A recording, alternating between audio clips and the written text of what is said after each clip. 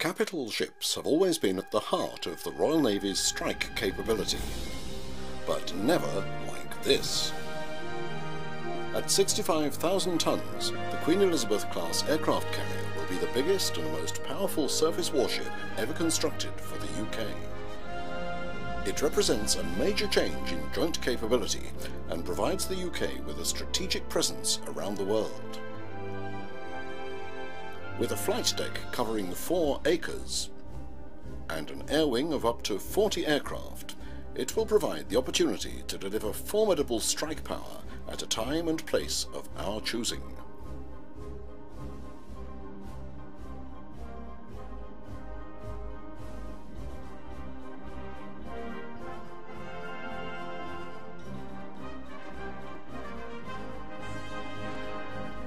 And not just one carrier, but 2.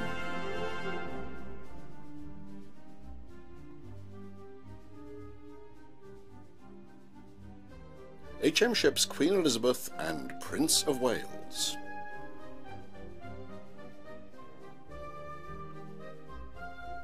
They follow a long naval tradition by bearing the names of capital ships from previous generations.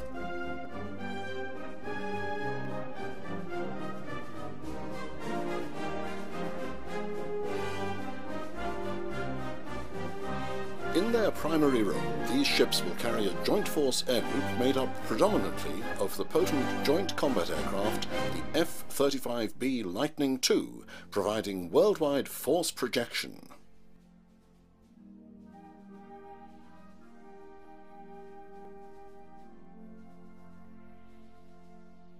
Both ships will be delivered by the Aircraft Carrier Alliance, a unique venture in which the Ministry of Defence is in partnership with UK industry, as well as being the customer.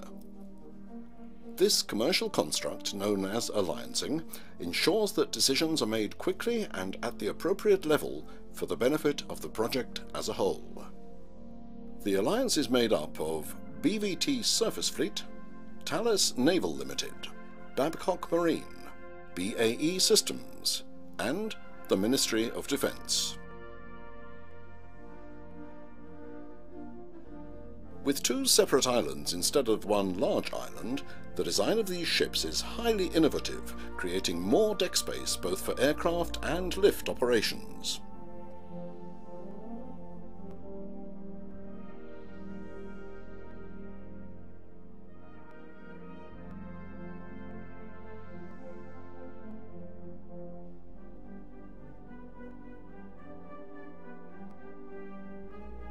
Each island will provide improved visibility from both the flying control position in the aft island and from the bridge in the forward island.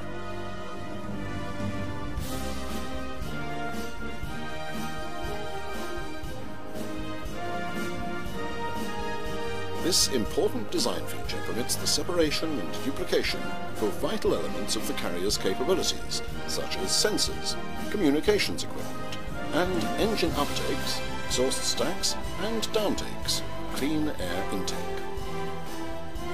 In fact, the Queen Elizabeth-class ships will set new standards of excellence in virtually every field of carrier capabilities.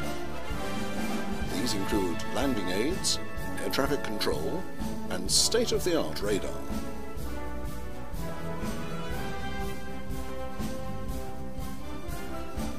There's also a new design for highly mechanized weapons handling, with greatly increased capability as compared with current carriers.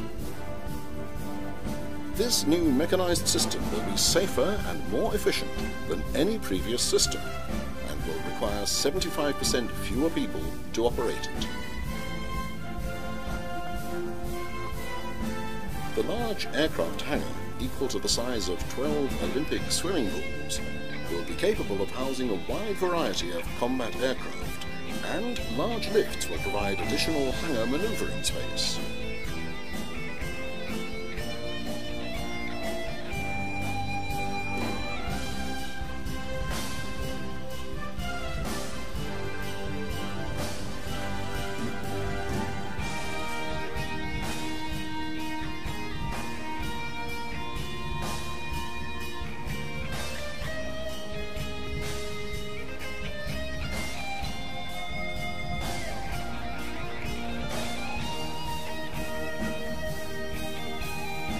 As well as the joint combat aircraft, there will also be a variety of helicopters for use in rescue missions and humanitarian operations.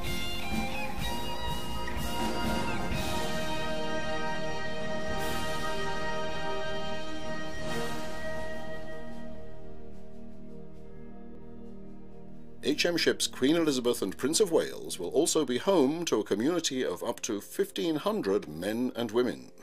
Therefore, crew welfare is of the utmost importance, and the new ships can boast greatly improved crew accommodation, including 6-berth cabins with adjacent toilet and shower facilities, 11 full-time medical staff managing an 8-berth medical suite including operating theatre and dental surgery, all of which can be augmented to aid humanitarian efforts.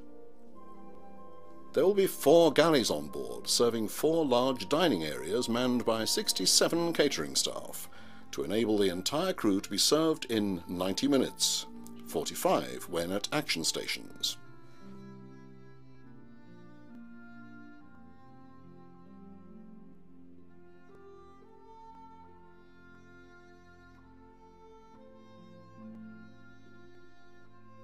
The versatility of the new carriers extends not just to the different types of aircraft they can operate, but to the tasks that the ships can fulfill, adding enormously to the UK Armed Forces expeditionary capability. The ships can be quickly adapted to perform the amphibious warfare role currently undertaken by HMS Ocean. The ships will be able to operate in an integrated task group for peace support, humanitarian operations, and, if necessary, military action, particularly when airfields and offshore facilities are not yet established. Another innovation, especially for such large warships, is the method of construction called block integration.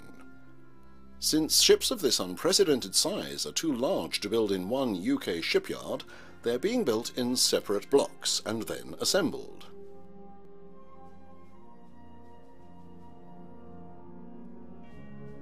The large blocks are being built at BVT Surface Fleet Govan, Glasgow, Babcock Marine, Appledore, BVT Surface Fleet Portsmouth, central blocks at Camel Laird, Liverpool, A&P Tyne, Tyne and Wear, and the sponsons at Babcock Marine, Rosyth.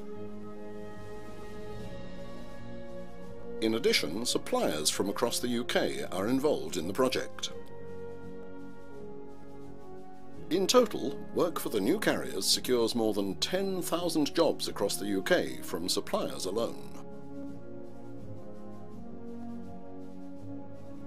HM ships Queen Elizabeth and Prince of Wales will be based in the Navy's main home port, Portsmouth. From their Portsmouth base, the ships will be deployed wherever in the world it is necessary to confront a threat to the security of Britain or our allies. However, the Queen Elizabeth class will not be expected to be deployed on their own, but as the flagship of a carrier strike group, which may include destroyers, frigates and submarines, and other support vessels. A formidable presence and statement of British sovereignty. The next generation of the Royal Navy's aircraft carriers is only a few years away. HM ships Queen Elizabeth and Prince of Wales represent a unique history in the making, bringing together the combined efforts of industry across our nation, and will provide us with unprecedented joint capability to meet the challenges of the 21st century. In 2009, the Royal Navy celebrates 100 years in naval aviation. The new Queen Elizabeth class aircraft carriers continue this proud tradition, looking ahead to a new future for the Royal Navy and state-of-the-art naval aviation.